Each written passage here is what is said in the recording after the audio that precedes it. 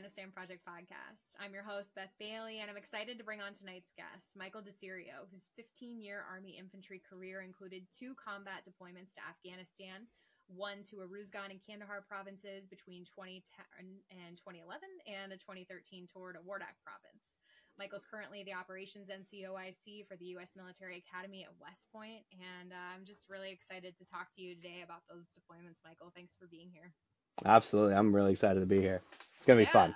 It is going to be fun. You guys missed a whole lot of awesome background talk before we got started, which is like the new podcast plan is we do all the cool stuff before I start pressing. Yeah. Because why not? Yeah, right. Right. So let's talk about, that first deployment. Where are you at in your military career? What's going on? What was the pre-deployment training like? And what were your thoughts on going to Afghanistan before you got there?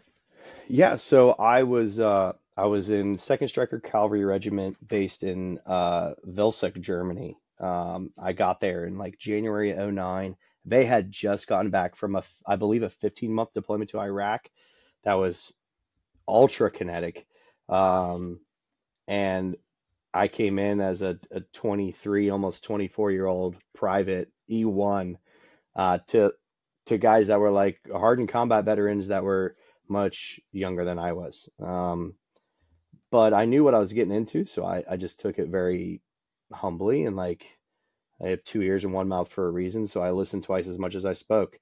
And I was just one of the good privates, I guess. Like I just kind of kept my mouth shut and did what I was told, so I didn't get in any trouble or anything. While all of my peers got dusted off every day, I was older, so I just played the game. But the train up was pretty good. I'll give it, like, they were coming from Iraq and then transitioning to go to Afghanistan now. It's a completely different battlefield. We're not in no urban environment. We're out in the mountains and stuff. But they did a pretty good job of like getting us ready.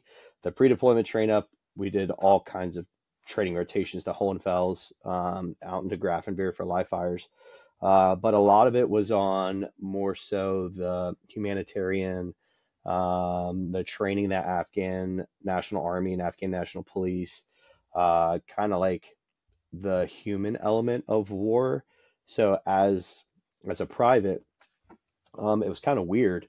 I thought we were, going to just be going and killing bad guys. But it seemed like we were going to be like shaking hands and kissing babies, kind of being more like mediators and politicians and all this, than really like going to war.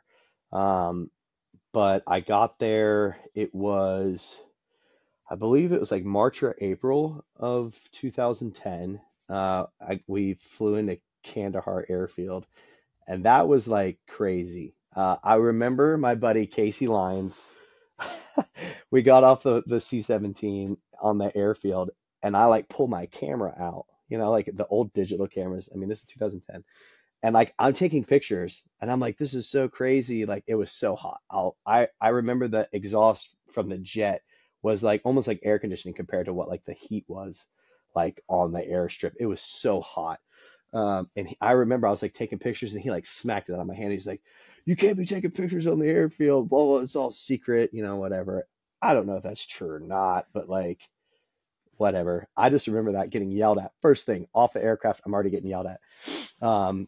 But like we got there, we did a bunch of integration stuff, and it's all stupid, really. It's just like, I mean, it was good to like kind of get like an orientation of like where we are, what's going on, and all, but it was really way above. I was just a team leader at this point. It was way above my pay grade. But we got there. We were there a couple weeks, maybe waiting for, all the officers to sign for the vehicles and everything. And then we found out we were moving up to this fob called Fob Frontenac, which I believe was still in Kandahar. I don't remember. But we were going to cover down on somebody else's battle space until I believe it was our 3rd squadron showed up. So we got up there, we got our vehicles, and that's actually where we signed for the vehicles, I believe. And we were there for I think like 2 weeks. And of course I had no idea what was going on. I was just like, let's do this, whatever. I just what do you want me to do? Okay. And I just went and did it. So we were doing like dismounted patrols and stuff um, through like some like it was crazy, like knee deep water, like where they flood like the field. But it's terrifying because the Taliban will like put like anti-personnel IEDs and mines down in the water and you can't see it. So it's, I mean, like it's terrifying. But like we're just walking through there and I'm talking to the guys of the unit that we're leaving and they're like, yeah, the grenadiers don't carry the 320, they carry shotguns because the fighting such close quarters in that environment that like a grenade launcher, a 40 millimeter grenade launcher is no good there. Like a shotgun's more advantageous. And I'm like, a shotgun, dude? Like I've hunted deer before with a shotgun. Like 50 feet and like you're praying that you're going to hit this thing like and you're saying a shotgun's more effective like it blew my mind. um but we were there ripping out with this unit for probably about 2 weeks before the other unit came to relieve us. And I remember we went to this is a checkpoint as I don't remember, it was a checkpoint and a number, checkpoint 13 or 23, I don't remember. um but I'll never forget sitting there, like we're all getting ready to go to sleep and we're all laying on cots. We're all laying, it was a platform though that was like a 2 by 8 tall and it was just plywood and no roof. And laying there at night, we're all smoking cigarettes, just looking up at, and I'd never seen so many stars in my life. And I'm from Southeast Ohio. It's not like, I'm not from like I'm from cornfields and cattle. Like it's not populated, but I never seen that many stars. And then we all, we're never been anywhere like this before. And we all grab our nods and we're looking up at the stars at night. And it was just like, I'll never forget. It was like one of the most beautiful things I've ever seen. But like, it's like a beautiful disaster in a sense. Like it was just so beautiful, but like I'm in the middle of a war torn country. Like it was kind of like my first reality check of like, oh my God, like this is super cool. But then 2, 3, 5 minutes later, we hear the Afghan police like bringing this detainee in and taking him to a room and then hearing screams and all this other stuff. And we have no idea. It's like, that's not our thing. So we're not like going to be a part of it. But like, I can just imagine what they were doing to that guy. And it was just like, that was like my first night in Afghanistan, like out in sector. And I'm like, oh my God, what is this? Um, but after we were down there at I think it was checkpoint 18. If I keep, oh, it's gonna bug me if I can't remember what it was called. Um, but after that, that's when we made the move up north from Kandahar to Uruzgan, and we're at FOB Tarankout, and that FOB was, well, the province as a whole was, this is what they told us, was the most advanced in Afghanistan in terms of elections, schools, all that sort of infrastructure and all that. And it really didn't have a lot of Taliban influence, which to a young infantryman without a combat patch, without a combat infantryman's badge, like that's not what we want to hear. We want to hear like we're getting into it every day. It's a gunfight every day. Like, we're killing the enemy every single day. And we show up and it's kind of like, enjoy your 12-month deployment. Like it's going to be chill. I was in first platoon at the time.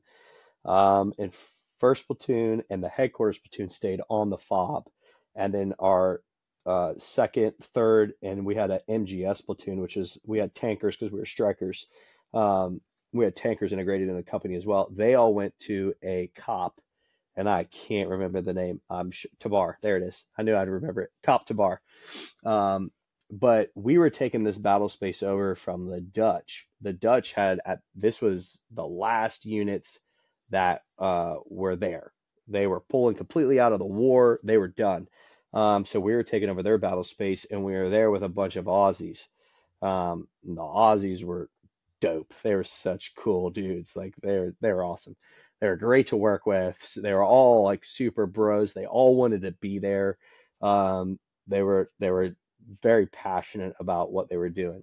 But it was pretty boring honestly. For us down on the fob, we were living the good life. I had a bunk. I did have a bunk mate. He was the other team leader in my squad, but like we didn't really have to worry about it. We went to the gym, we went on a patrol, and then like we would commandeer a bus that was right-hand drive, and stick shift, which is crazy. So gas, brake, and clutch are still the same, but you shift with your left hand. And I was the only one that knew how to drive a stick shift. So I always got stuck driving the bus because 101st Aviation was there and they had a good DFAC. Our DFAC was ran by like, I don't know who. It was all like curry though. Every meal, breakfast, lunch, and dinner was curry. It was so terrible.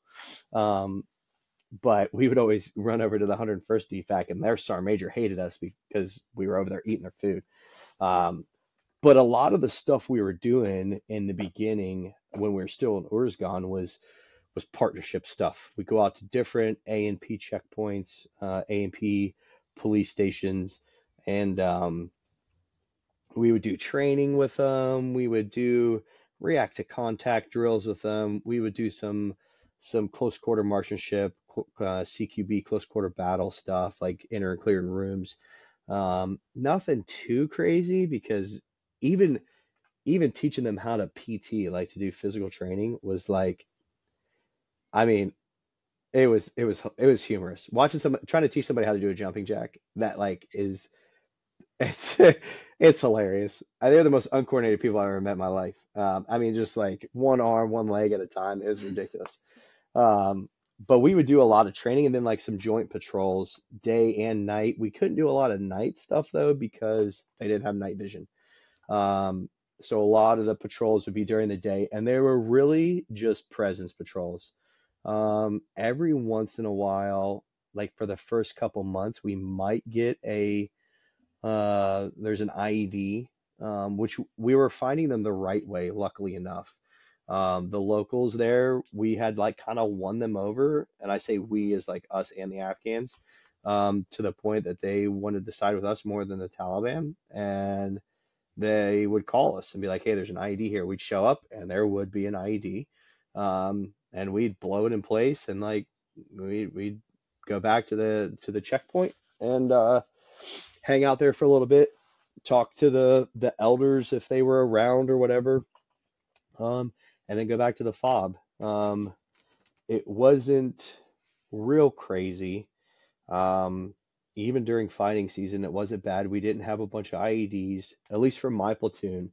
Now, second and third platoon, um, up at the COP, actually, I think third platoon might have been on the fob with us. It might have just been second and MGS up at the COP. Um, they would get some pop shots and stuff. Since they were farther away from the fob, they knew that like uh, the helicopters and the aircraft and stuff like weren't immediately available.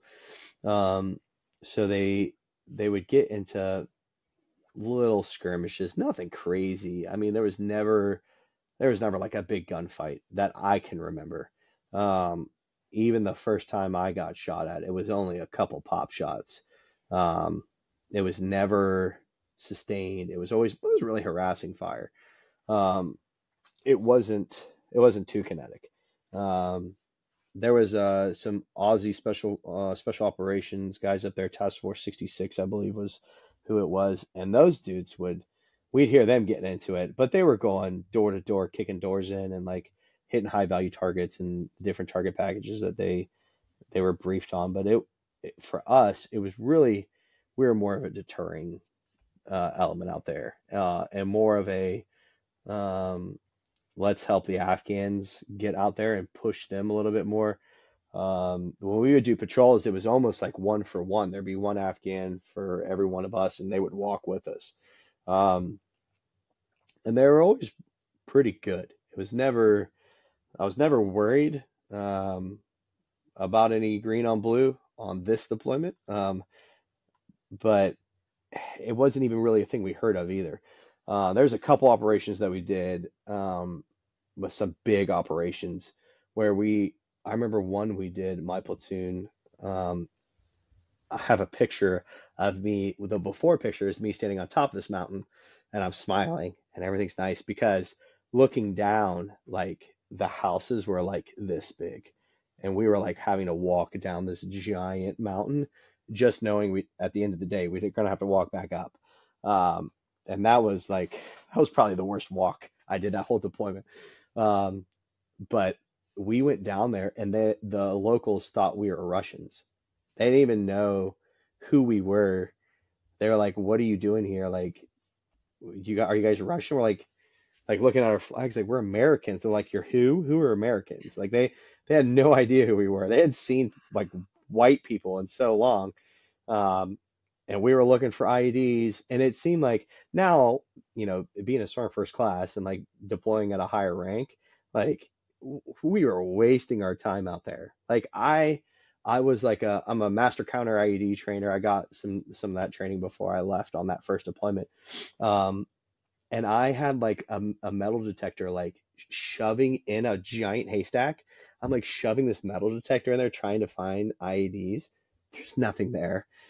But I had hay and straw like down in my magazine pouches, like clear to my second deployment in 2013. Like I found hay in those pouches like 2 years later. Um, but that mission sucked. I didn't even take a picture after we got done, and I walked back to the top of the mountain. I didn't even take the picture. I was so pissed when I got done. I was like, I'm not taking a picture. Just give me back in the striker. I'm done. This sucked. It was miserable. But it like a lot of our missions were really they were just presence patrols, walking through downtown Tarancalt. I say downtown, Mud Hut City, not anything crazy. Not like Kandahar proper. Kandahar proper, that actual like buildings. And Tarancalt kind of did, but it not really. It was the third largest FOB in Afghanistan when I was there, just because they airstrip. You had Kandahar, Bagram, and then TK was number three. But it was a good first deployment. I'll say that. Um, just as my first time being deployed, I was the alpha team leader in first squad, so I was the first one to walk everywhere we went, and I'm glad.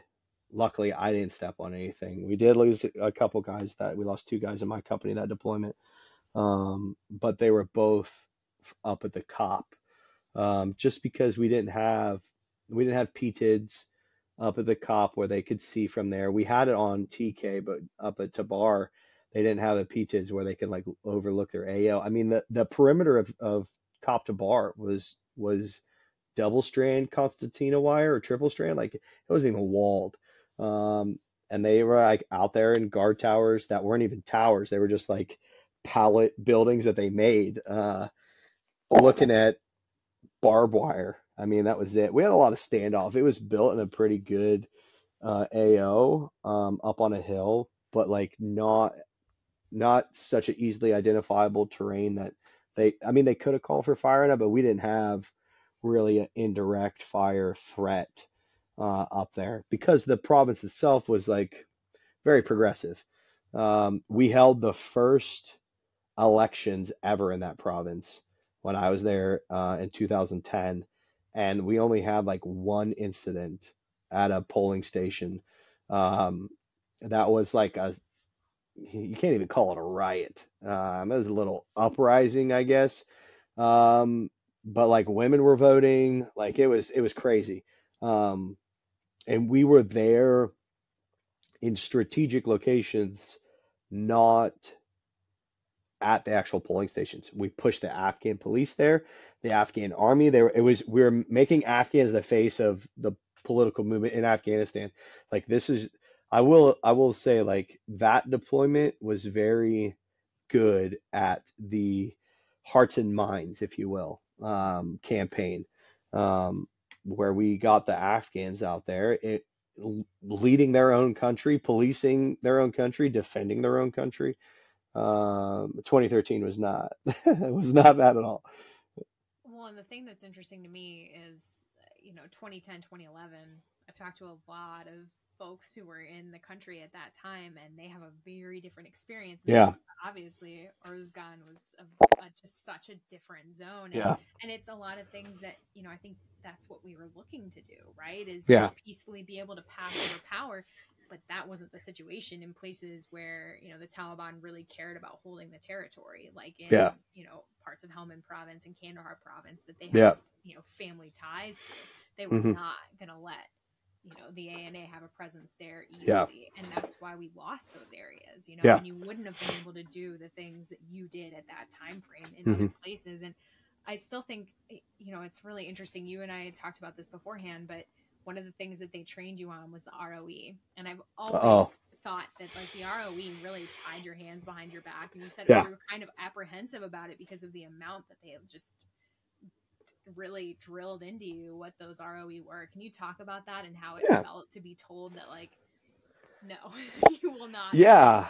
be doing these things? It was, really, and like, in a sense, it was good, you know, like, because you got a unit that just came back from Iraq where the ROE was any military aged male out after 10 p.m., 11 p.m., kill them on site, you know, like you're taking a unit that was just under that ROE to a hearts and minds, you know, like be for the people ROE, you know, we need to like a counterinsurgency, a real counterinsurgency fight. Um, so it was like positive identification. You had to have positive identification, and maintain positive identification of what you were shooting at. If they went around a corner and dropped their gun and came back out, it could be the same person, and we weren't allowed to shoot them, knowing that it was that person. Because at that point they weren't a threat, they weren't doing a hostile act. That was the big thing: hostile intent, hostile act. We had to check those blocks. And the first time I ever got shot at, um, it was August 23rd, 2010. We had finished our initial objective. It was a big clearance mission. The whole company was out there, and we got brought up. It was up out of cop to bar. I stayed up all night the night before. I was so nervous because I'm like, oh my God, this is like a real thing. Um, and I remember we got done with the first part of our mission, and we got a frago, you know, a fragmentation order to like go now check this spot, and we weren't prepared to do it. Excuse me. I didn't have my GPS. There was a whole bunch of things. I didn't have my Garmin 401 on me, so I couldn't plot the 10-digit grid. My squad leader, Sergeant Ellis, was so mad. He's like, "Dude, what are you doing?" He gave me his. So we're I got the GPS. I got the 10 digits where we needed to go. We hop in the strikers and we go to our new spot. I dismount. I get out, and I'm like looking at the GPS. I don't even have it on my wrist. I think I like clipped it to my plate carrier. And I'm walking along, and I remember there was a guy digging, like it looked like a giant grave. I don't know what it was, some root cellar or something. He's just down there, you know, just digging. Um, and I noticed him, and then in front of me there was a wall. I was at the corner of a field, and there was two walls. One went this way, and one went across, and it was just open right here. Obviously, I got to walk through there. Knowing what I know now, that was like a terrible idea. But with a guy being right there, like I probably still would go that way. Just that was a funneling, canalizing area. Like a counter IED in me is like, don't do that. Yeah. So Want you to go. yeah, right. Yeah, we're lazy Americans. That's why IEDs work. So I lead the whole platoon into this wide open danger area. Um, and it's a plowed field, but not like freshly plowed. Like the dirt's all dried up and stuff. There's nothing, no vegetation or anything at this part of the field. Um, and I start walking, like I take the really wide into this field so I can fit the whole squad and then follow on the platoon.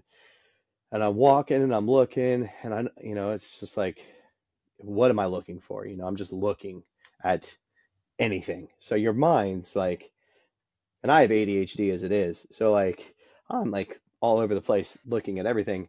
And like, I mean, in a split second, the whole world, like fast forward, like it's the only way I can describe it. Like I remember walking, and then the next thing I know, I'm in the prone on fire, like looking through my ACOG scanning. And I like come to, and I'm like in the prone, I'm laying down, and I'm like looking, and my platoon leader, Lieutenant King's like, open fire. So I'm like, Roger that. So we just start just death blossom. And it's like a cornfield, probably 150 meters directly to my 12 o'clock right in front of me. Um, so we shoot a little bit, like nothing crazy. And I get my fire team. I'm like, all right, let's bound up because I can see a ditch directly in front of me, maybe 20 meters. So I go on safe. All three of us. I only had me and two other dudes in my team. We were really when we showed up to the deployment, we had a whole squad get detached from us. So we only had first squad, third squad, and then a little bit of weapons, which was only like 2 machine guns. So we didn't even have a full platoon. But I run and I get into the ditch, and my PL gets up there with me, and the Bravo team gets up in there. Actually, my PL is not with me yet. My PL went to my left, and there was another irrigation ditch that was on the left side. Well, when I looked left, I see a giant fertilizer bag. And I'm like, fuck, that's an IED. Like it's an IED. I'm like, it's homemade explosives. Like, so I don't have a radio because our unit, we had strikers. So like we had to get stuff for the strikers. Our dismounted stuff wasn't funded very well.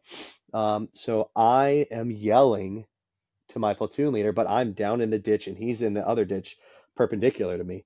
So I'm grabbing rocks and I'm throwing them to the T intersection where my ditch intersects with his. So he could see how far up he needs to move. But I'm hitting this bag that's 25 meters to my left. And I'm just throwing, it's so stupid now that I think about it, but I'm like I'm like, sir, I'm right here. I'm right here. So he comes around. I'm like, sir, that's got to be an IED. Like, it's got to be an IED. So he like hops over the thing, gets to me. Um, he's coordinating on the radio with the squad leaders and stuff, and we pick up and like we clear through. We have air weapons team. We have two AH-64s, two Apache helicopters. Moved to our position because now we're in a tick, a troops in contact. Um, and they follow the guys. They see him in the cornfield. They lose sight of him, and then they see like three dudes exit the cornfield in different clothing than what they went in with. So they can't do anything about it. So they follow them, and they're, like, we get all the intel, like what's going on, and we're like, well, we know the threat's gone at this point. So we get out and there's a massive compound to our left on the other side of that irrigation ditch. Luckily they weren't full of water because that would have really sucked. But we like surrounded that compound. We like ran in there, guns up, like, and we're segregating everybody in there, men from the women, searching everybody. I had the bats and hide was the thing. Like I had the bat. I had the bat, and I had the gizmo, which is like a metal detector. I was carrying all this crap because we didn't have any dudes. Yeah, so I'm batting everybody. So I'm like fingerprints, iris scans, all this crap, all the information. My name's Muhammad Abdi Habib, and I'm like, oh my, everybody's this name, of course, never got a positive hit on anything related to what was stored in there. I mean, that system was good in theory, but it was more of a cumbersome pain in the ass than anything else. But like that was it for us. Like maybe 10 seconds of gunfire, and in 12 months, like that was all I saw. And that was in August. That day, though, Justin Shoecraft was driving one of the strikers. We had already got shot at. Everything was done, and we like heard it on the radio. Like, hey, I heard him call up the 9 line for a medevac. And we got pulled to go provide security for the bird to come in. So we book it. Everybody's running back to the strikers, get loaded up. And then I'll never forget like popping out the air guard hatch, and seeing like, we didn't know who it was at the time, but seeing a litter, somebody getting carried on it, and then like wrapped up in one of the like the foil blankets. And there was a whole bunch of crap that came out of that. His seatbelt wasn't working. It got signed off to go on the mission. Like, so there's a whole bunch of like PL platoon sergeant got fired. Like a bunch of crap happened. But like that was like the first loss that we had. And it was crazy because like for us, it was a happy day. Like I remember after we got out of the ditch and like over to the compound and we searched everybody. I remember Lieutenant King coming up to all of us in first squad and like patting us on the back and he's like, "Congratulations on earning your CIB. You got your combat infantryman's badge now." And we're all like, "Yeah," we're like, this is what we came here for. And like I like that is probably one in my military career, like the day I got my CIB pinned on me is probably like the proudest day of my, besides CIB pinning is probably number one. Number two is like earning my drill sergeant hat. Like when I got my hat and got like I was born to be a drill sergeant. Like I was just like, it was, I was destined for that. Why do you But say that was? I want to hear a little bit about that before I hear about the rest. so when my first day in basic training, it's September 25th, 2008. I can't believe I remember that. I got to Bravo Company 119 Infantry, Fort Benning, Georgia, and I see all these drill sergeants and they're screaming at us and everything, and I have "Can't Fail" tattooed on my knuckles. I had all my tattoos before I joined the Army, so like I showed up and everybody's like, "How long were you in prison?" For the record, never been in jail, never been arrested, nothing ever. I got all my tattoos in the tattoo parlor, believe it or not. But I was like in awe of the way the drill sergeants, and these guys are my age. They're all staff sergeants. Like I'm 23. Like they're all my age, but I'm seeing just like the way that they got, just like the motivation they gave us, like the inspiration that and like the way they changed my life and like how they pulled me out of things like mentally that I never thought I was capable of. Like the 1 week in basic training, I got super sick at 103-degree temperature. It was the last week that we were like doing training, and it was like the big train up where we're out in the field the whole time. I lost like 15 pounds in the infirmary. I couldn't eat anything. My throat was all swollen. Long story short, I like showed up the last day. I had to do the final road march back.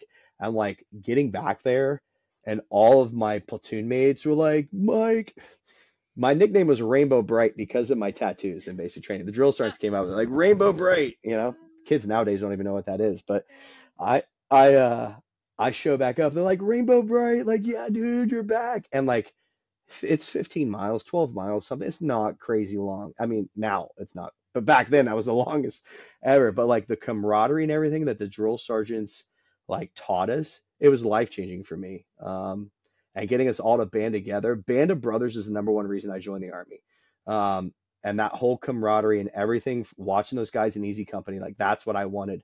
And being in basic training, the drill sergeants were the ones that gave it to us. And that's like from that day, he wasn't even my drill sergeant. He was a redheaded tattooed drill sergeant. And I was like, "I want your job." Like my first day in the Army, I was like, "I want to do that." So then 8 years later, I did. I became one. But yeah, badass. That's not yeah. the story I expected. I expected to hear you say something about getting screamed at, and Oh, I mean that happened too. Yeah, of course. That happened too. That's a good. I like that. That's really cool, Yeah. and you got to do it. I love Yeah. that. Yeah. It's a good story. Yeah. It was. Yeah. It was. I mean, it was always something that was in the back of my mind. Like, that first deployment, like, whole bunch of craziness happened. Like on a more micro level, I got moved out of first platoon. I got sent to the headquarters platoon. My whole drive like just deteriorated. I was in a team leader position. I got moved out to be my commander's driver, like because some dudes got promoted, so they needed that experience of being a team leader over me because I wasn't promotable. I was a specialist, but they were specialist promotables, so they were getting ready to make sergeant, so they needed that job. And I had a loud mouth. Nothing's changed. I said what was on my mind. I defended my guys. I had my squad leader's mother passed away the first month of that deployment. So I, as an E4, was put in charge of the squad over an E5. In the striker world, it's weird. The gunner is a sergeant position, so they put one there. and I was in charge of him because he wasn't very good. Like I'll say it like it is. He sucked, and they couldn't trust him. So I got put there. Well, being a specialist, my dudes were getting more guard shifts than the other two squads. They were getting shitty details. They were getting the guard shifts, and they were getting like the night hours, when they should be sleeping. And like I'm not about that life. Like when in charge, be in charge is what I was always told. So like, yeah, I might be 24, 25 years old and just a specialist, but like I'm the same as you right now. Like the squad leader put me here. He's a staff sergeant. I'm a staff sergeant right now. So like I said some things that like, I couldn't, I didn't have the rank to say, we'll say, standing up for my guys. So my platoon, I mean, he was all within his realm to fire me. I wasn't really fired, but like, I'll just say I was fired to make it easier. And I got moved to the headquarters platoon, and I'm answering radios and stuff, but I had First Sergeant Paul A. Sarabone, and that dude mentored me the whole time. So I drove for the commander. The commander never left. So then I would drive for First Sergeant because First Sergeant was like, "You're the best driver of the company. You're going to drive my striker." So, and that was the medevac vehicle. It was the we call it the MEV. So it was me, the First Sergeant, and then the company medic. It was just us three in the truck. And every mission that I did with him, it was him just pouring into me, just the leadership qualities, things that like I need to do, and like ways to be a good, effective leader, or just playing like movie games where it's like the letter A, pick a movie that begins with A, B, all the way through the alphabet because we're driving for 8 hours at a time. We got to do something. But like First Sergeant Sarabone, I mean, he became a sergeant major and stuff, but he was like inspirational in continuing my motivation for the Army because on that deployment, I got like really depressed. This is monotonous, same thing every day. At the time, I was newly married. I got married in April. I deployed in June or May. So I left my wife for 6 months. I got lucky, came home for Christmas leave. I got leave right at Christmas. I was so lucky. And then another 6 months after that. So like having him there as like a mentor to help me out was just like, it was life changing. And then after, it was probably like, I would say like January, February, March timeframe of 2011 is when we moved back down to Kandahar. And that kind of like changed everything. We took over a bunch of Canadian outposts. They called them strong points. We had strong point Ainsworth, strong point Gorgon, and then we had OP971. I can't believe I remember these names. That's crazy. OP971 was just like enough for a platoon to be at. Our third platoon was there most of the time. They were like the black sheep of the company. So like it was good for them to be out there at their own little spot. Like those are all my boys. I love them to death. I actually went to third platoon after the deployment, but those dudes, like they were gangsters. They like Sergeant Cormier. He was another mentor of mine that was their platoon sergeant. The dude he's the goat. He loved those boys, and those boys loved him. He was probably one of the best platoon sergeants I've ever seen in my whole career. But they were there at OP971. Second platoon is at Strong Point Gorgon, and then I was at Strong Point Ainsworth, which is like where our company headquarters was. But like that I feel like we were just battle space holders at that point. Like it was a different AO. Lots of moon dust. Not like we didn't have it up north like that. I mean, the Kandahar moon dust is terrifying because it's just like you kick it and it's like a crazy dust cloud, and it's like it's nuts. But we would do just presence patrols again. There wasn't as big of an Afghan presence down there, like there was in Uruzgan. Obviously not as developed. The people weren't as happy. Like a week or two before we went back to Kandahar, we did a whole entire squadron clearance mission, air assault. So we all got put on CH-47s on Chinooks, and we air assaulted out one morning, and the whole, as a brigade level, like what an exercise. It was real world. Land in this right past the Red Desert, like it was crazy. and I was the commander's. I was his only PSD because we was dismounted. But I was his personal security detail. So it was me walking around with like I had some 60 millimeter mortars in an assault pack, and I'm just like walking around. I ripped my pants. Oh my God. That was a terrible. I ripped them the first day all the way down. I wasn't wearing underwear. It was terrible. Um, it was so bad. I was like, I stitched them with like the drawstring from my ACUs. Oh, wow. The Army taught me how to sew. So I was like, well, it came in good for something. But that mission was like, nothing happened. As soon as we landed, the locals alerted everybody that we were there. They took pots and pans and we're hearing them banging as soon as we came off the birds. And like, it was the creepiest thing ever because we were walking into towns where like, it was like a Western movie where like they get up on the campfire and there's still smoke, but there's nobody there. That's what it was like. We're going to people's houses and it's empty. Like they just picked up and left and there's like pots with like food in it still, fires in their houses. Like it was gnarly. And I'm like the whole day I'm like, we're gonna die. Like this is like of course I didn't know about like any of the Arghandab Valley stuff at this point. I didn't know about like Hornet's Nest or anything. Um Even though I'd been in the Arghandab, I just didn't know it was like what it was, after I came back. Um but like it was just this eerie feeling like you're in a horror movie and like 28 days later zombies are just going to start coming out. Like it's just what it felt like. But surprisingly, nothing happened. I walked I walked like over 10 miles that day because my commander wanted to go see every platoon and we were just like on this one big front just like moving from south to north. So we walked all the way across the battlefield. And then that night we shot off all the mortar rounds I had because they were illumination mortars. I was like, dude, I'm tired of carrying these. So we shot them all off, thank God. Um, but the next day we like moved finally into a populated area. And we took over like this man's house. We threw him some cash and we were like, hey, like we're gonna be here for a little while. So like he moved out. And we made it like the company headquarters. And I remember an EOD dude, they found an IED and he who was like disarming it and blew up like in his face.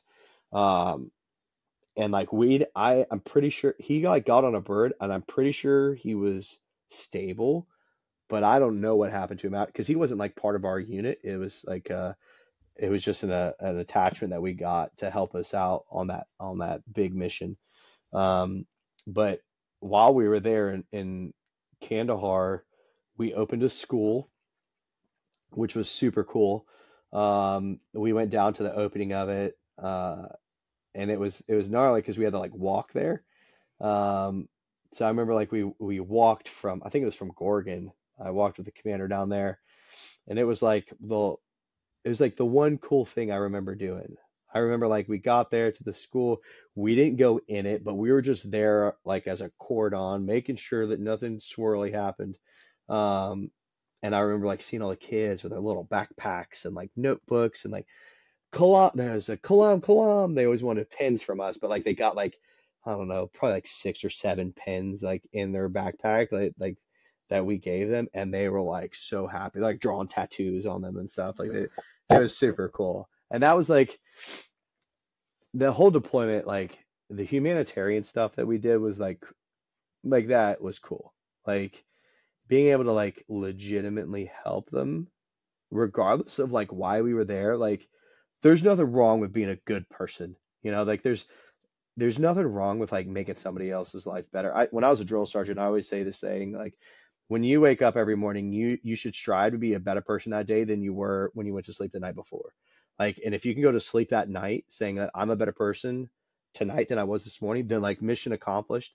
And I think that's like a lot of like what we did on that first deployment. Like it was feel good stuff, like providing engineers to dig a well for them, like provide an Uruzgan, providing security for them, like letting them have their first election is tough. And then when we moved to Kandahar, even being there, like opening a school for these kids to go to, like it's life changing for them. Now I'm sure it's all gone now, but like then it was cool, like it at least for a sliver of time, those kids got like a little bit of goodness. They learned something, like whether they got to go there for a couple years or like 6 months or 5 years, 10, whatever it was, like maybe they're still going, who knows? But like seeing the smile on those kids' faces was like, it made it all worth it. All the BS of that, like very easy deployment. Now, when I get into the second deployment, it was nothing like that, but that deployment was like, it was a good first deployment that prepared me for the inevitable hell that I would experience roughly 2 years later. Yeah, I want to talk about that. It sounds like total night and day from, Yeah, oh yeah. which is so interesting. And one thing we talked about before we started filming, you were in RC South, now you're going to be in RC East. Everything changes, and the reason that it changes a lot of the time is the Taliban members who are supporting those different commands, right? So you've got the Kandahari Talibs who are in Southern Pak controlling RC South, but you've got the Haqqani network usually controlling RC East. Yes. And they are known for being absolutely brutal. So let's talk about Wardak province in 2013. Yeah. So I left Germany in 2012, like July 2012. I went to the re-enlistment to the career counselor, and I'm like, who's deploying? Like, I'm an E5 now at this point. Like, I made sergeant, and I'm like, I'm ready to go. And he's like, 4th Brigade, 3rd ID is deploying. I'm like, where are they going? He's like, Afghanistan. I'm like, bet, when? He's like, March, done. So like, no bonus, no nothing. Like, I'm trying to go back. I didn't join the army to like not. When I was a drill sergeant, this is what I said. My job was, I kill people who kill people because killing people's wrong. And I loved, I'll get into it, but it's like a God complex. So I get to Fort Stewart August of 2012, and it's fast and furious, because these dudes just closed down Iraq. 3rd ID did, doing absolutely nothing. Like, I'll say in general, they're fat, they're lazy, they're apathetic. They don't know what they're getting into. And I think at that time, only 4 or 5 of us had been to Afghanistan. In the entire 130 some man company, there's only a few of us that have been to Afghanistan. Luckily enough, my buddy Joey Sophia, who was like one of my best friends, was in 2SCR with me. He was in 3rd Squadron though, and they were the ones that were in Arghandab, River Valley. They lost 13 dudes in his squadron, that deployment. Those dudes, they got it in. We did not get it in. So he's a hardened combat veteran. He shows up, comes to my platoon. So me and Joey, we're both rocking our 2CR combat patches. We're like, yeah, dude, like, let's go. So the train up is pretty good. We're doing a lot of like wide area security stuff. Like, we're getting, they're doing pretty good training. We're not doing any close quarter battle stuff. We're not doing like any of that crap. They kind of let me and Joey, since we had been there, they kind of let us do our own training for the platoon. I initially showed up as just a team leader, and then just like some movement changes, I turned into 1st squad leader. So I was 1st squad leader, Joey was 2nd squad leader, and then my buddy Patrick Kalouche took over weapons squad. We only had 3 squads. The total platoon was only about 20, probably at the smallest 22, the max like maybe 30. When like the MTO, like the required numbers, like 34 to 35 total, we were not there. But you fight with what you got, not what you want. So our train up is relatively good. We go to JRTC, we do which is down in Fort Polk, Louisiana. Every unit has like a pre-deployment like validation they have to go do. Ours was just down in Louisiana because we're light infantry. And we do pretty well, I'll say. It seemed like it was going to be like my first deployment. It seemed like we were going to do a lot of stuff with the Afghans. We were going to do a lot of this key leader engagement, a lot of hugging and kissing, all this crap, not war. It's what it seemed like initially. So we're like, okay, great. We're rehearsing key leader engagements, rehearsing using interpreters because some of these guys never used interpreter, like the platoon leader and stuff. So we're doing what, in my opinion, was very good prep for what we thought we were doing. We got told we're going to be on our COP for 3 months. We're closing it down. We'll move to another COP, close it down. We're retrograding everything in Afghanistan. That's what we got told. We're retrograding everything. We're done. Like we're cutting sling load. Like we're done. We're going to be in Bagram in 4 months, chilling, going to the gym. No, we show up. I'm the very last group that leaves Fort Stewart. We leave. It's my whole squad, luckily. We leave. I go to Kyrgyzstan, where we always go to Manis, which was dope because I show up and it's like, oh man, I remember this. Like I remember this one little defect. They have all the candy stacked because it's the Air Force. They have all the candy stacked up and like rippets and like all this crap from my first deployment. So I'm super stoked. And I remember we left there and we flew in a fob shank. We flew direct to fob shank. We didn't go to Bagram. And we landed Shank, and it's up in elevation compared to Fort Stewart. It's like 200 feet in Savannah, Georgia. But it's nothing crazy. So we're only there for a little bit, do some orientation stuff. I'm like, bro, I've been here before. We buy our Afghan like fake 511 like patch jackets, like so we can look like operators. We're just regular infantry dudes, but we think we're so cool. So we're there like a week or two, and we get birds to our COP because you can't drive there. And I'm like, whatever. I did a little bit of homework this time though, prior to the deployment, because LiveLeak was around, YouTube was around, which really, those websites weren't around in 2009, 2010 when I prepped to deploy. So I find a video on LiveLeak of Wardak province and it's Cop Syedabad getting blown up by a 20,000 pound V-bed. You might still be able to find the video. If I like spend some time, I could find it. The first thing that hits it is like 10,000 pounds is a jingle truck that blows up. It blows the gate. The next thing is an 18-wheeler full of homemade explosives. It blew up. When it blew up, it blew PTIDs out of the air, which it was crazy. There's a video on a dash cam like that where they set the camcorder on this Afghan's dashboard, and when the shockwave hits the car, and they're like way zoomed in. He like zooms out, you can't even like see anything. The shockwave hits the car and knocks the camera off the dash. It's the biggest blast I've seen. So I saw that. I sent it to everybody in the platoon. I'm like, yo, boys, this is what we're getting into. Like, it's serious. But I show up, take my flight, out to the COP, and I show up and like, thank God they met me at the HLZ because it's at 7,000 feet. I am sucking wind. I'll never forget. I've got like 2 duffel bags, my assault pack, my ruck, and my medium ruck, and I'm carrying this stuff, and I probably made it 50 feet, and I like dropped everything. I was like, I was not used to that elevation. Oh, wow. But we get down, they get me to the platoon like compound because it was crazy. Each platoon had its own compound, and now I'm a squad leader, so like I'm important now. So I had like my own room. I didn't have to share it. Like it was us 3 squad leaders back there in our little tent. And I get in there.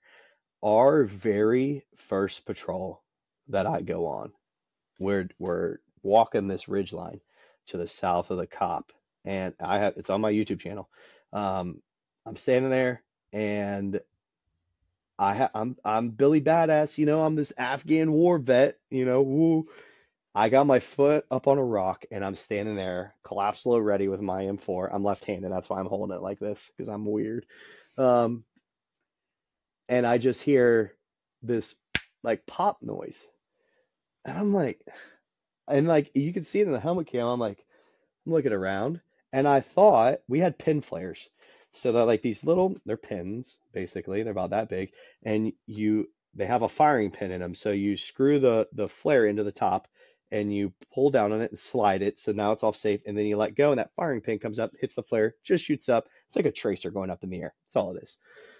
Well, it sounded like that. And I look over at the 240 gunner that's to my right. I'm like, was that you? Did you like negligent discharge like that? I had no idea what. Then, ping, again, right over my head, and I'm like, I'm getting shot at right now. I'm like, oh my God. So then I get in the prone and I'm like yelling. I'm like, it was at me. Like I was getting shot at. That was at me. I have no idea where it came from. To this day, I have no idea. I like watched the video again, like in my helmet cam to see if I could figure out where it was from. I had no idea. Little did I know like what that would lead to the rest of the deployment. I mean, that was the first mission we did. I got shot at. I would venture to say that 8 out of 10 missions that we did following that, we were in some sort of gunfire or IED.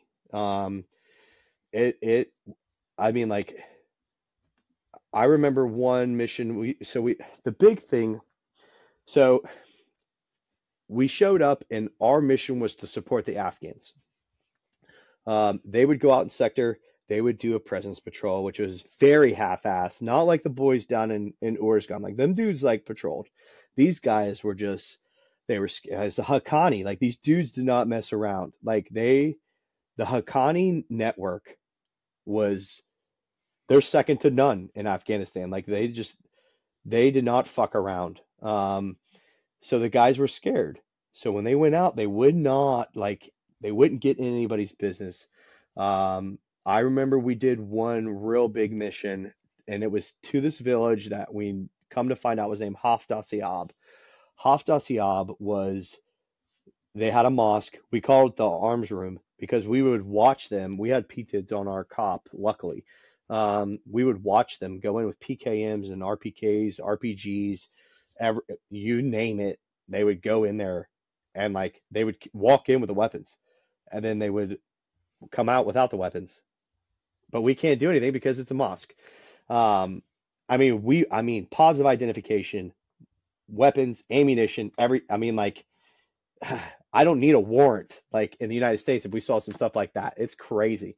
But when we were there doing a mission, like just a clearance operation, and we told the Afghans to open this door to this house, it's like a storage part of this house, and they're like, no, it's locked. And we're like, we don't care. They're like, no, we're not gonna, we don't have a lock to put on. We're like, we do. So open the fucking door, and like we're getting into like it's becoming about to be a physical altercation between us and the Afghan army. And they're like, no, we're not doing it. So my boy Joey goes up there, he never carried a Camelback. He had bolt cutters in it. He pulls the bolt cutters out, cuts the lock, kicks the door, and he's like, because we were not allowed to go into any building unless the Afghans went first. That was like the ROE for that deployment. Like we are not allowed to go in. So like we're not going to go in. So we made them go in. Them dudes took one step in that room. It's dark. They took one step in there, looked left, looked right, walked out. There's like nothing here. And we're like, right then, that's when we're like, these dudes are so full of shit, and they're not here. They're not about that life. They're not here to like do anything. They're here to not die. They're here because they know the Taliban is like that guy standing over there, but they won't tell us that. Like they know that's who he is, and he's watching them, so he's making sure like they don't do anything crazy. But a lot of those type of events started happening, and then I think I had gotten blown up or something. I was on a ring route flight, and we stopped at a checkpoint. It was nighttime, so I don't know what it was.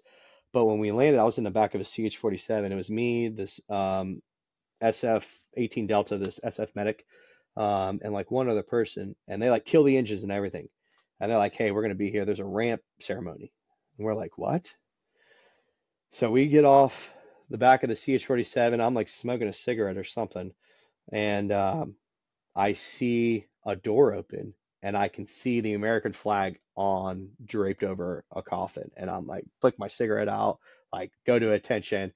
And like they line all the way back to the back of this other CH-47. And I'm just like, holy shit. Like, because we hear about KIAs. Like, if they're anywhere in our AO, we're blackout on the cop. Like, we can't say anything, like, till the family's notified. And I'm like, holy shit. Like, that's like, oh man, like, it's shitty. Like, I don't know the guy, but it's like, it's an American. So I'm like, that fucking sucks. I get back to the cop, and it was either the colonel or the sergeant major, like because one there was a colonel that was green on blue, and then there was a sergeant major that was green on blue, and he was one of them. I think he was the colonel. When was Um, that? Was that early 2013? yeah, probably like I because we swear got I there in remember March. that because that made international news Yes, fully. yeah, yeah, yeah, yeah, I yeah. recall It that. was yeah when that one happened, and that's when everything changed. Yeah. And Oh yeah. Oh, I that's when it got remember. fun. Yep. I 100%.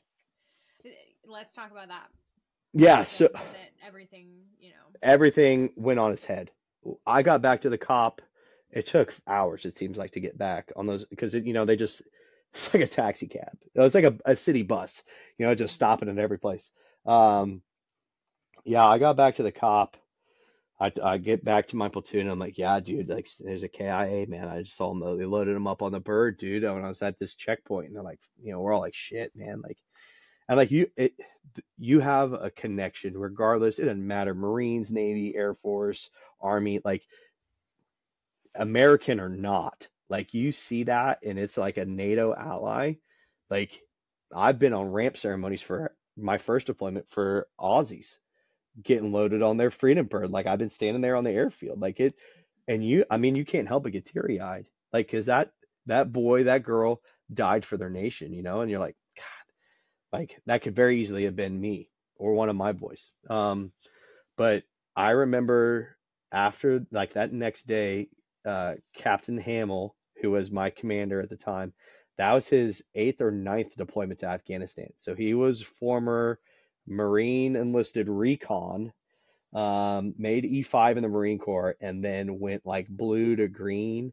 Came to the Army, commissioned, went to 10th Mountain, deployed with them to Afghanistan after already being in Afghanistan like 3 times with the Marine Corps.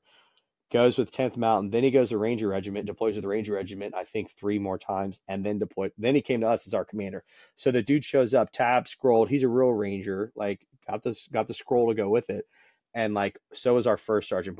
Both our first sergeant was in Operation Anaconda in 2002. He Oh, jumped into really? Afghanistan. Yeah, so like Wow. we had like really good leadership. Like when I say like there's only 5 of us that have been in Afghanistan, our first sergeant jumped in. So like we had some experience there, and the commander was prior regiment as well. So like it was awesome. Like that was the best company leadership I ever had. But I remember Captain Hamill pulled all the squad leaders and above. He pulled us all into like the little MWR room, and he like briefed us. He's like, "Hey boys, shit's changed." He's like, just came down the pipe. He's like, no more joint patrols with Afghans at all. Zero. None. He's like, everything we're doing, it's on our own. He's like, if there's Afghans in sector, like great, but like we're kind of like the boys we're back in business, like we're here to do what all of us signed up to do. Um, and the gloves weren't off. Um, we had to use, I'll say like courageous restraint. Um, like very like we had an ROE. We didn't go out there just killing people. But like if we needed to kill somebody, we could. Like it was like hostile intent, hostile act, boom. Like no questions asked, ice the dude and like move on. That you weren't gonna get the 10th degree. You weren't gonna get like all this crazy like questioning and investigations for killing a bad guy. If we were out there killing innocent, obviously we'd be in Leavenworth right now. You wouldn't be talking to me. But we started doing some crazy stuff that I'm not allowed to talk about. Um, that we didn't sign NDAs or anything, but like um, we started being able to catch crooked people. So if things were placed in, I'll say this, things might have been placed in places where we could have people find them, and then we could see what happened to those things.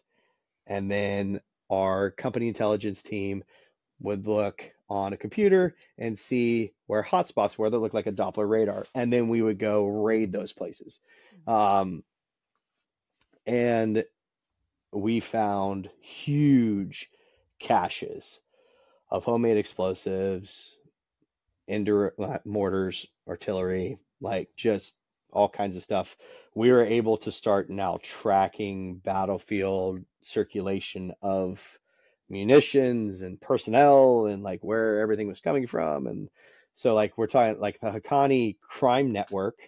Um, they're a militant group, but it's a crime organization, and they're buying and selling things. Like there's Chechens in our AO, like that showed up, and there was a whole conflict between the Chinese, and they were driving petroleum trucks, like retrograding things from down south, like Fob Ghazni and down south of us, and all of a sudden these trucks started getting shot up with tracer rounds and lit on fire because the contracts were originally a certain group of people, and they lost those contracts, and now they're going to other people. Those people are mad, so they hired mercenaries to come blow these vehicles up. Not that I know any of this for a fact. This is all speculation, of course. But like, if it were to happen, maybe that would be how it would happen. But that summer became nuts. We started, I remember the first big IED that the engineers hit because our primary mission was keeping Highway 1 open and secure. So we were responsible basically everything north of Fob Ghazni all the way to Fob Airborne.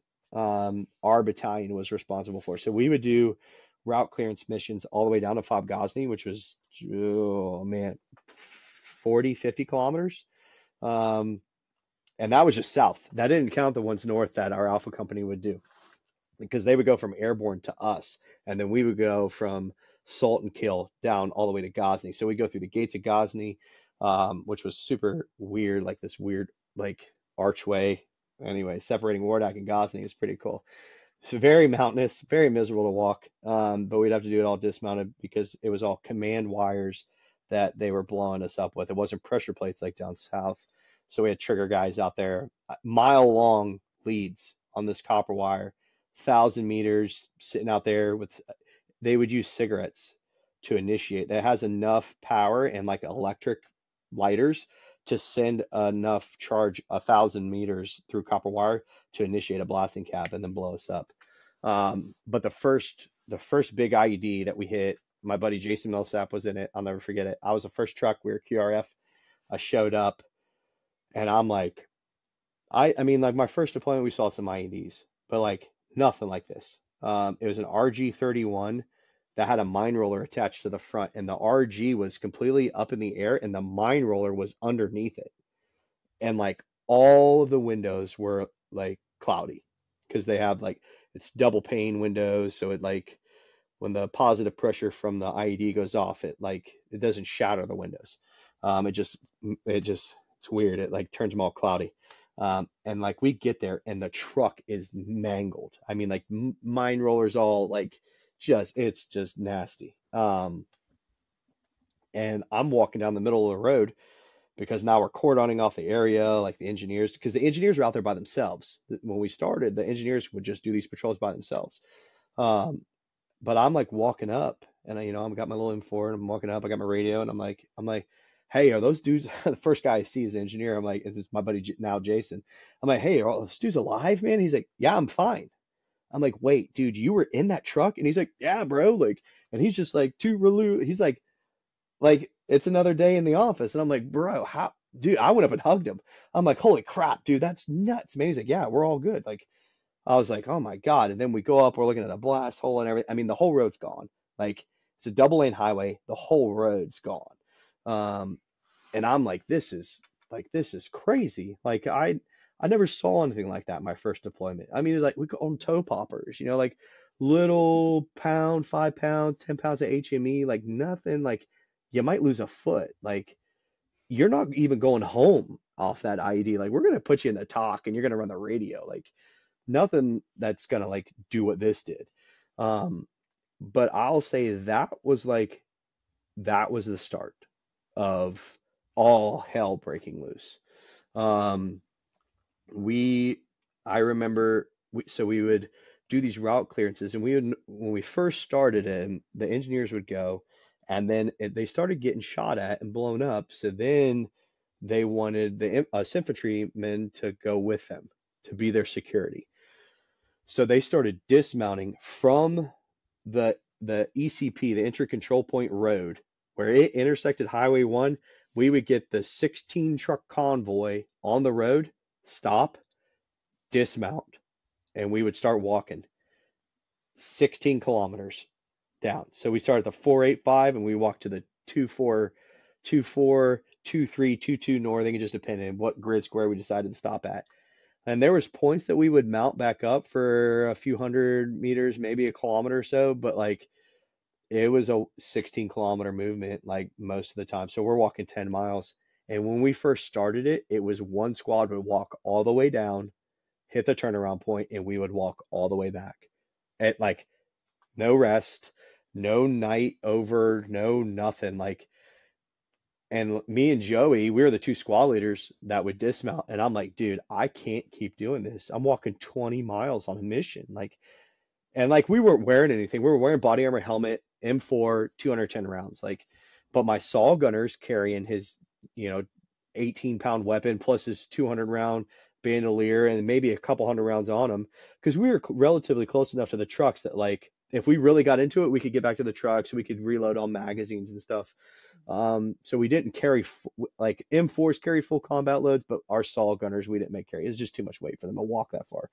But me and Joey were talking, and I'm like, dude, why don't we just have a squad walk down, and then when we hit the turnaround point, you mount, I'll dismount, and I'll walk back. So we only walk half of it.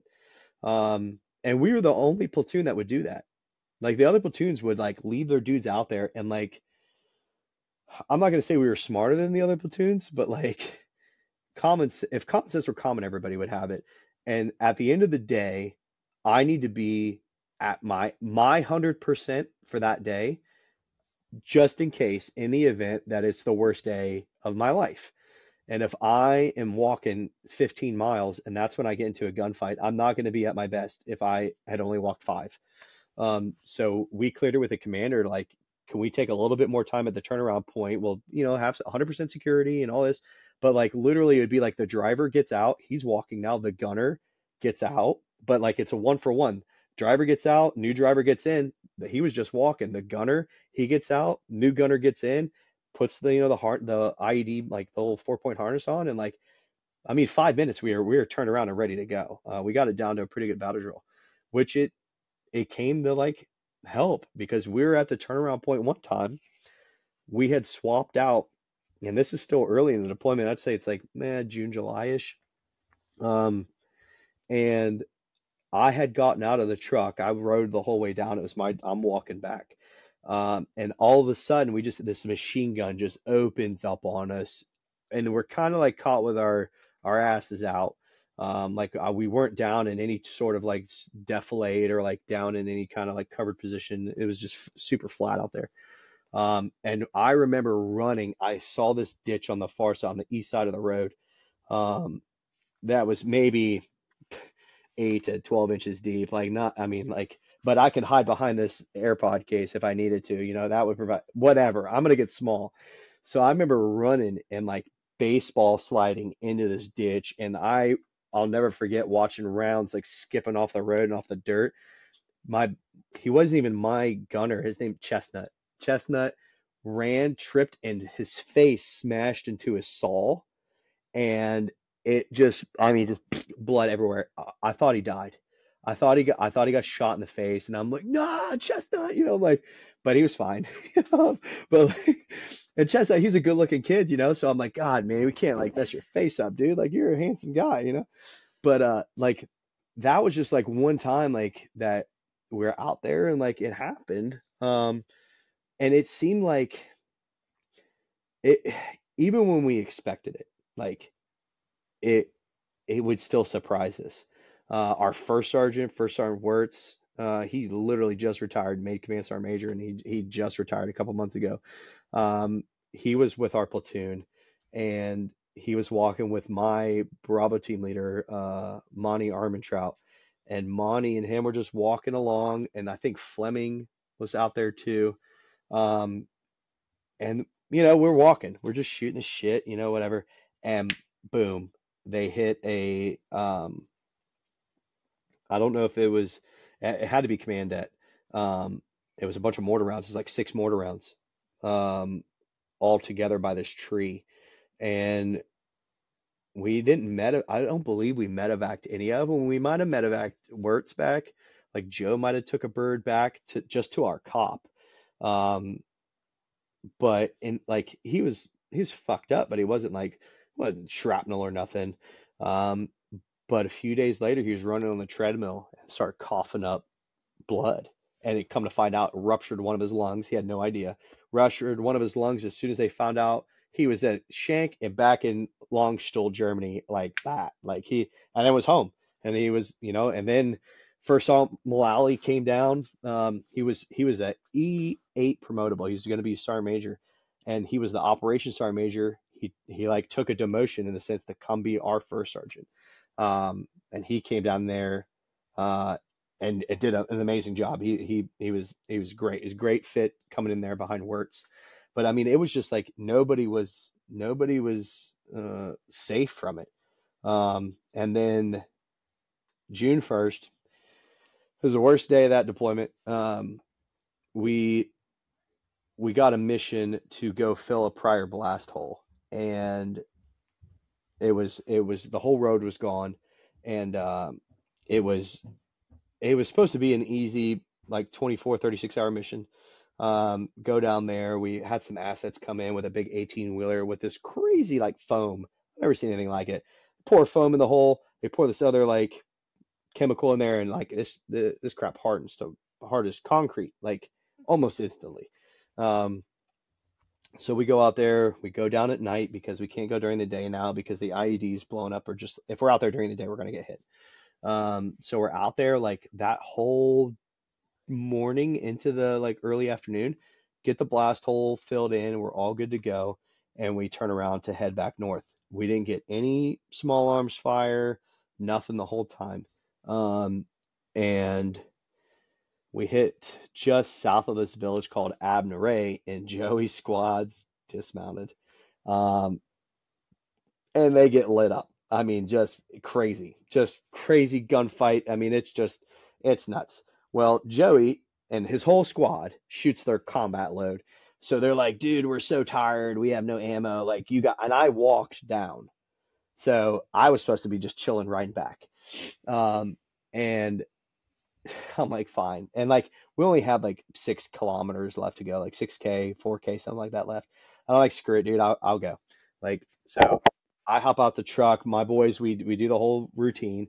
My squad gets out. My alpha team leader and the I don't know if my platoon sergeant was out. It might have been the PL, or on the west side of the road. I'm on the east side.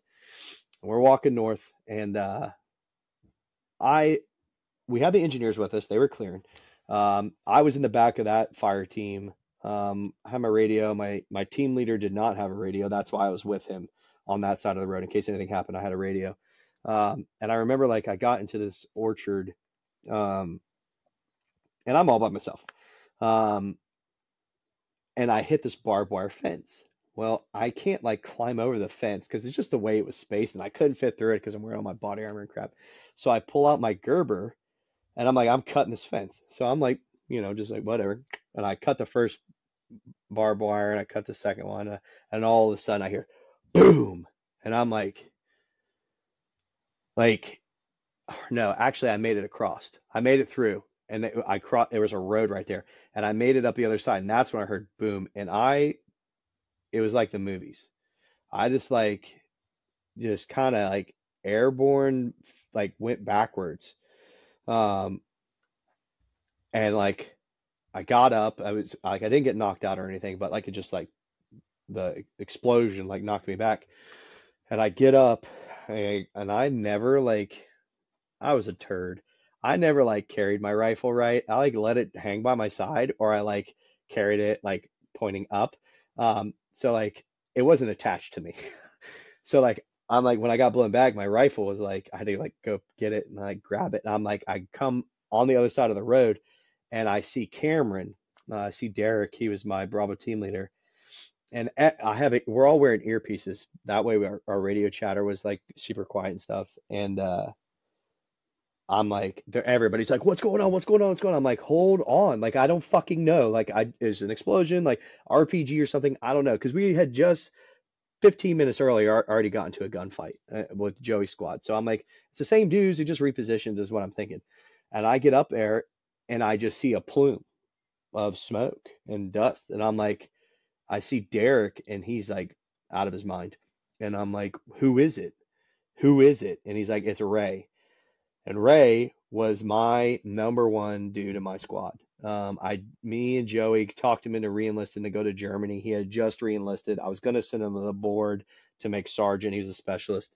He was like my best dude in my squad. Like he was like my little protege that I was like grooming to like, it's crazy because he was a rehabilitative transfer from second platoon to our platoon. Because he was like a bad kid or whatever. He showed up to my squad, zero issues. Always on time, always in the right uniform, fresh haircut, boots looking good, like just crushed it. And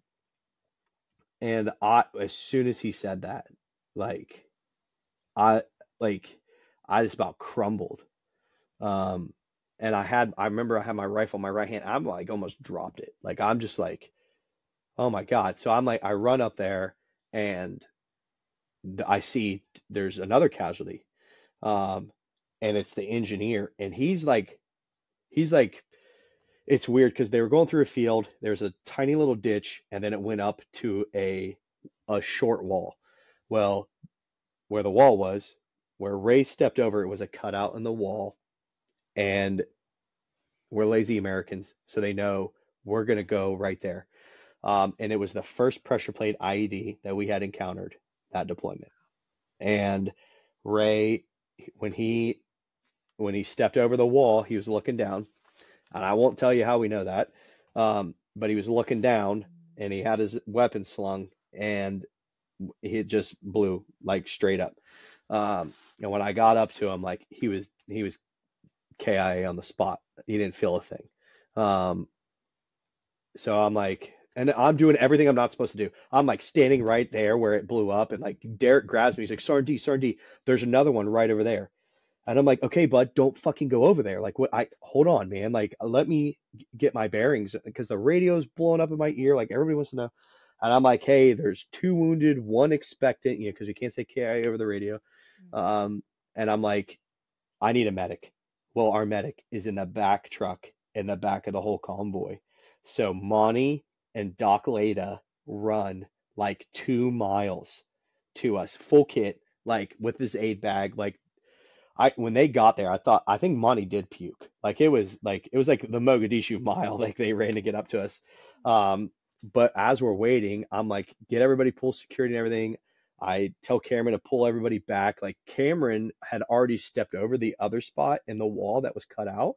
But when he looked down, he said, he's like, Sergeant D, I remember what you said. Like I saw disturbed earth, so I stepped around it. Sure as shit, there was 50 pounds of HME buried under there. Like if he didn't listen to what I taught them, like prior to the deployment, like I would have had 2 KIA right there. Because Derek and Ray stepped over at the same time. Like Ray stepped over and Cameron was looking at him when he did it. He like looked down and then looked at Ray, and that's when it happened. So waiting for the medics to get there, I went and grabbed the engineer. His arm was all dislocated, so I moved his arm up and like got it back into place. His whole face, like when Ray stepped on the ID, it just blew that whole wall and all the earth because Ray was above him, so it blew it all right in his face. So he was like, it was kind of funny. I mean, he's like, he had sunglasses, so like he took them off, and all right here is like a really bad suntan. It was all dirt except for right here, and his whole mouth, his whole tongue, everything was all dirt. And he's his tongue was, he's like sticking his tongue out, but like he had fluid coming out of his eyes, out of his ears, and I was like worried at first because it's clear fluid. I was like, he's got brain damage, like we're screwed. I'm sorry if you heard that. This town at 10 o'clock has a horn that goes off. It's for curfew, and it's been around forever. That's crazy. I know. That's it scared me. Nuts. Yeah. Oh. But so I got the engineer okay, got him some water, even though we're not supposed to give him water, but he was fine. Like it was just positive pressure that he took. His lungs were good. He stayed on the deployment, but that day, like losing Ray was like a turning point for us as a platoon. That was that's the first injury we had of the company, the first loss we suffered, um, but was not the last.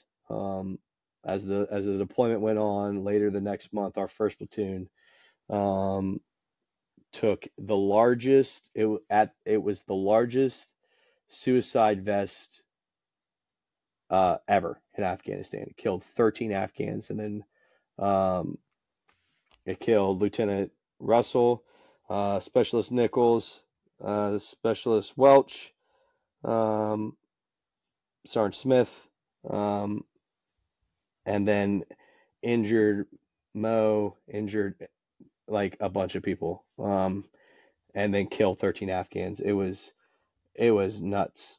Um, and that was the defining moment for that deployment because losing Ray was loved by everybody in the company.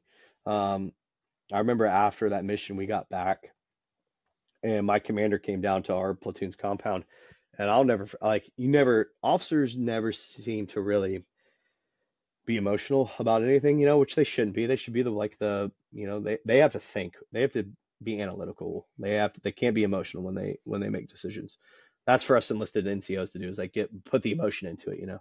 But I remember Captain Hamill came down and was sitting on a bench across to me, and I remember just like looking up at him and like just tears streaming down his face. And I'm like, damn, like you're feeling this loss just like we are too.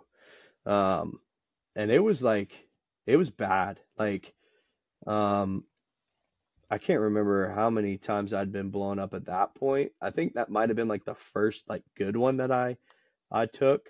Um, but like seeing like our platoon like come together on that, like Ray's from Cali, so we got this big sheet of plywood, painted a big California flag on it, and then we all signed it, and then we shipped it back with us and gave it to his parents.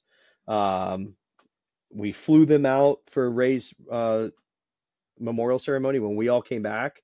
I did a GoFundMe for them to pay for their tickets to come out and stuff. But like the boys in first platoon, when we lost all them, like Lieutenant Russell had only been there like a couple weeks. And a dude on a donkey, like we were out doing intermixed stuff with Afghans, but a very small contingent of them. And the guy on a donkey like went all the way through the platoon down in uh, downtown Saltonkill, and then like hung out in this little colot building, whatever. And when the platoon came back, he worked his way through, found the antenna brigade, so the RTO, the PL, and the weapons squad leader Mo. Luckily, he was good, and then detonated himself and killed. I mean, and it was crazy because St. Andrew, God rest his soul, he was a casualty of after war. He was in our platoon initially, and we fired him out in sector. He was our medic, and he was fat and slow and couldn't walk. We're like, he got kicked and put in my truck, and I'm like, I gave him the third degree. I'm like, dude, like if your ass can't stick with us, like you're a liability, not an asset to us. And like if we need you, like we need you out there. Whatever I said to him that day changed him because he went to first platoon and became their medic later on, and he was the medic that treated all them dudes and saved a bunch of those boys' lives that day. And like hats off to him because he crushed it. Like he did a mass cow by himself, no help. Afghans and Americans, like like the PA and the first sergeant ran off the cop down there to like they drove like the little gator, like the John Deere gator, like down, it was nuts. But like from then on, nobody was allowed within 100 meters of us, and it was our ROE changed. So after that S-vest went off, no one was allowed within 100 meters, and we shouted at them. So it used to be like shout, show, shove, shoot, shoot to kill. It was shout, then shoot. No, shout, show our weapon, and then we shot to kill. That was it. like no questions asked. Because it was too dangerous at that point. Like we could not risk losing anybody else. We had 2 companies of combat engineers go combat ineffective because they took so many casualties from IEDs. Like doing those route clearance packages, like they just kept there was one vehicle. I was the SOG. I was sitting in the talk. They had just left. Um, they all pulled out onto the road, stopped. All the dismounts got out. Everybody was like getting in their positions. They're all moving back on the road. This RG drives up on the road, boom, blows up, killed everybody that was left in the truck. Driver, TC, gunner, whole thing like flipped over on the gunner. There was no way he was going to survive. Like it was crazy. I put 18 bodies on aircraft that deployment, and only one of them was my soldier. The rest were either engineers or outside organizations that were moving through our AO. It was crazy. Um, I mean, just the gunfights, like the one video I sent you, our Delta Company element, we had a platoon that deployed late because we were just hurting so bad. They had done a mission out in sector, and as they were coming back, they had 18 bad guys roll up on little mopeds, which were banned in Wardak. You weren't allowed to be out on mopeds. It was an instant kill. ROE said we could shoot anybody on a moped. Excuse me. So we were watching them on PTIDs coming up behind the Delta Company platoon. So we had 2 A10s that were on station, and A10s did what A10s do, and burp, burp, burp, burp, and just oh man, pink mist. But one dude was not killed. So we saw him like crawling to this compound. Well, my platoon is on QRF, so we got spun up to go out there. We barely leave the COP, and we get into a gunfight of our own. And the Taliban are on one side of the road. We have an ANCOP checkpoint heading south on Highway 1, and we're on the other side. So we like can't do anything. They're just duking it out for like 45 minutes, I think. We all bound over. My buddy Ben Young was bound and tripped, broke his finger, and went back to the COP. And which he missed the biggest firefight of the whole deployment, and we still clown him about it. But we had the Kandak commander, Colonel Malinkadink. I'll never forget that guy's name because it's so funny. Colonel Malinkadink met up with us, and like the Kandak, I don't know if that's a battalion or what, like commander. He has his own little PSD, which were pretty good dudes, and they come out with us out to where we killed all these Taliban fighters. And we're doing tactical site exploitation, so I'm taking pictures and looking at all the guns that are still left because the locals came out and moved everything and like tried to hide it because they sympathize with the Taliban. So we get out there, and like I had just got my squad set in a blocking position. It's just my squad, and I light a cigarette, and that's it. For the next hour and 45 minutes, it's just a gunfight. Like it was crazy. We had a B-1 bomber that checked on station that was supposed to, because we were out there so long shooting that we were running out of ammo. And it was like dangerously low. Like me, even as the squad leader, I had a mag in my weapon and a mag on my hip, and that was it. Everything else, I was gone. My 320 gunners had shot all their 320s, so they were just down at an M4. My saw gunners were running low. I had a 240 with me. He was relatively okay, but like we were 6 kilometers from the COP. Like we would have to fight back too. And the trucks couldn't get us. Like we could have done like an emergency like air egress. Like we could have got air assaulted out of there maybe, but like it's a hot AO. Like they're not going to come out there if we're still getting shot at unless we took a casualty. So we're out there duking it around with these guys, and Bone was the call sign of the B1. She checks on station, and like they're coming to do the bomb run. Danger close is 500 meters. They were dropping this bomb 500 meters from us, and like I'm listening to the radio, and I tell all the boys, I'm like, hey, get down, like we're getting ready. They're dropping this bomb, and we're waiting. And I'm like, it's had to have been a minute by now, you know? So I'm like kissing my ass goodbye. I'm like all the way in the prone and like nothing. And I'm like, I get on the radio. I'm like, hey, what's up with that bomb? They're like, oh, bay doors malfunction. They're not dropping. And I'm like, sir, we're done. Like I really don't care what you say at this point. Like we got to bounce. So Best part of my whole deployment, I had a high concentration white smoke. My 240 AG, the team leader for the 240, had a purple smoke, and then my alpha team leader had a red smoke. So it was the closest we could get to red, white, and blue. And the purple smoke from far away did look blue. So when we threw them, it was like America. It was so badass. We threw it out there, and like we straight up, like we don't retreat because we never retreat. We broke contact though. Um, and I remember when of course I was the last one. All my boys, they ran back first. And we slid down this hill, and it was into a field of wheat.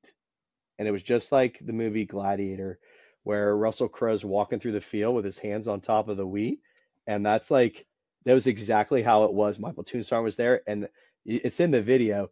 He like, I don't remember if he high fives me or shakes my hand, but he's like, dude, I can't believe we made it out alive. Like it was, because he was there with me for the whole, like after the first like 15 minutes, like he was there the whole time. I got an RCOM with V for that. Like my alpha team leader got an RCOM with V.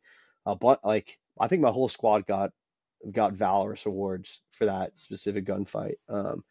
It was nuts, and it just like that continued on for all the platoons. Like and then we had another company come out and support us because we were just getting into it so much that America Company 37 Infantry out of 4th Brigade at 3rd ID, they came up to our COP 2 and started taking some of the missions from us because it was so bad that we didn't have a day off. You were either Force Protection, you were QRF, or you were the mission platoon, or you were the route clearance platoon. And like that's what you were doing every day. And I think it was either every 3 or 4 days we would rotate. And then finally it got to the point that like we told the brigade commander, like, sir, you gotta like it's too much. Like dudes are losing sensitive items. We're forgetting weapons and daggers and stuff. Like we could not maintain it. And like brigade commander came out and said mandatory 24 hours off for just the people on our COP, like not for the rest of the brigade, just us. Like everybody will take 24 hours off, no guard duties. And of course, like all the other platoons are like, yeah, bro, I'll take another day of whatever so you can have a day off because I know I'm going to get my 24 hours off. And when we got our 24 hours off, we got ground beef. I don't know how we got it on my COP. We got ground beef. We made a cheeseburger, double like layered cheeseburger, like probably 2 feet around and like this thick. And we had like civilian clothes, like Hawaiian shirts on, and like we just like hung out and like relaxed for like a night. And it was like the whole platoon like got together, smoked cigars. That was like our thing. We'd always smoke cigars.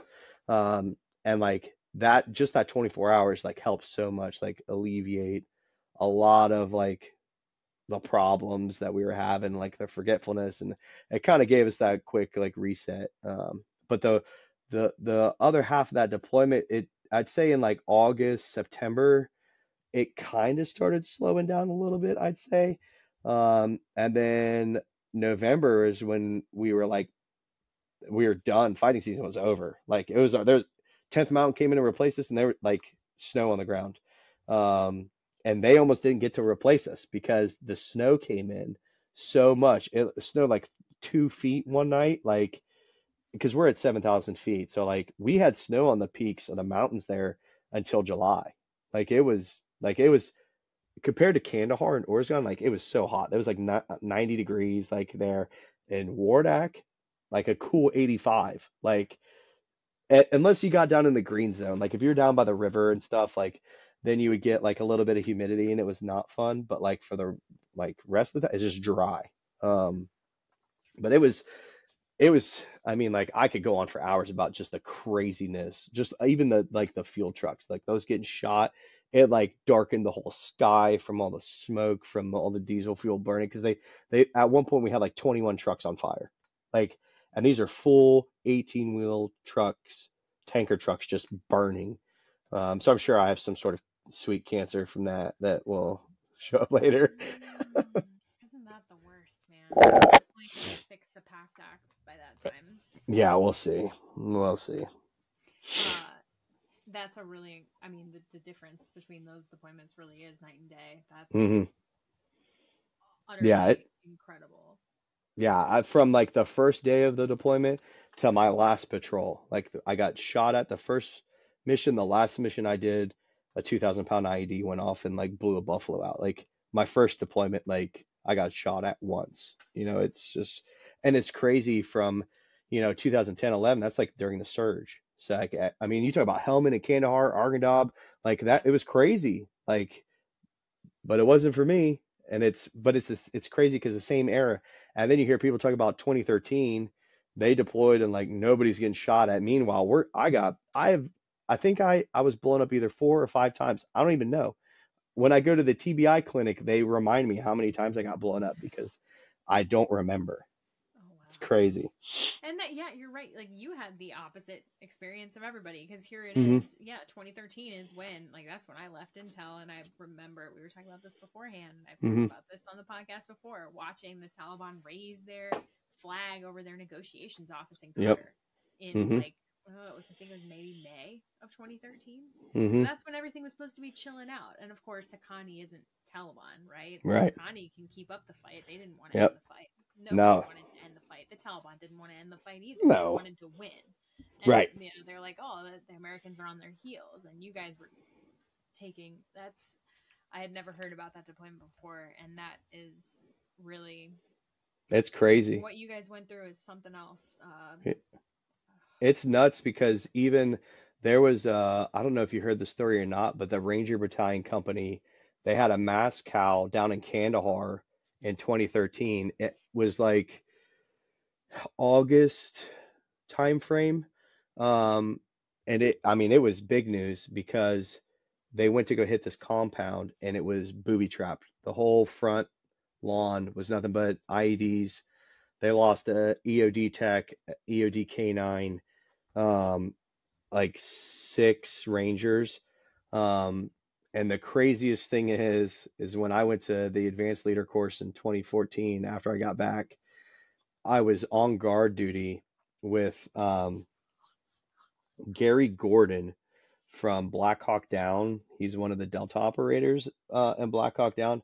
I was pulling guard with his son, Ian, um, and Ian wore his dad's KIA bracelet. And everybody in the class was like, "Hey, dude, that's Gary Gordon's son. Like, Shoe Guard Gordon, like the two Delta operators." I'm like, so I'm on guard shift with him, and I'm like, dude, not to like, I don't want to be that guy, dude, but are you really Gary Gordon's son? He's like, yeah, man. He's like, I am. I was like, dude, like, it's an honor to meet you. I was like, your dad's a freaking hero. I mean, they made a movie about him.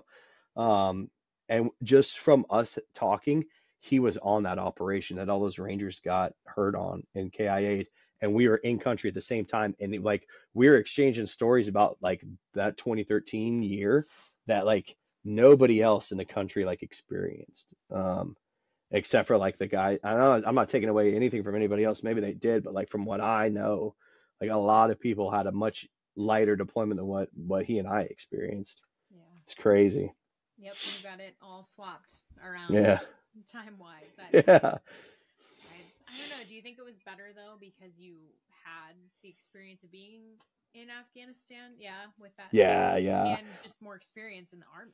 You know. Yeah. Yeah. When I was two years more senior, I became an E5 promotable, so sergeant promotable. I made staff sergeant like right after, I think I pinned January. We got back in November or December of 13. I pinned staff sergeant in January. And like I was one of the last guys, that like generation of soldier, like got a real combat deployment.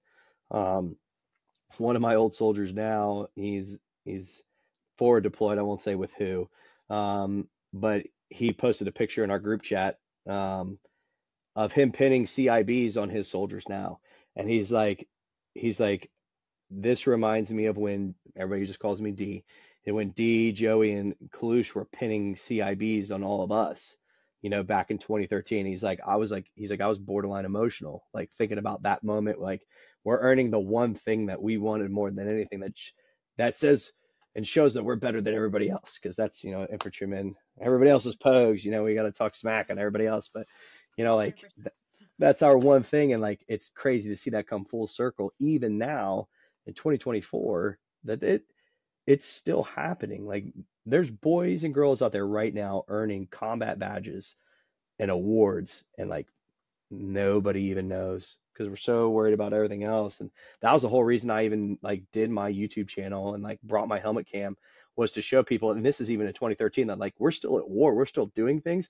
Little did I know like how crazy it would really be with like the combat and just like the gunfights and the craziness that I would see on that deployment. But it prepared me to be a drill sergeant and then be a platoon sergeant out in Hawaii and then work at West Point, like that I can share those lessons learned and stuff with, because war is inevitable. When it happens, maybe not in the rest of our lifetime, but maybe future generations have to experience it. And the only way that they can do better than what we did is to learn from our mistakes.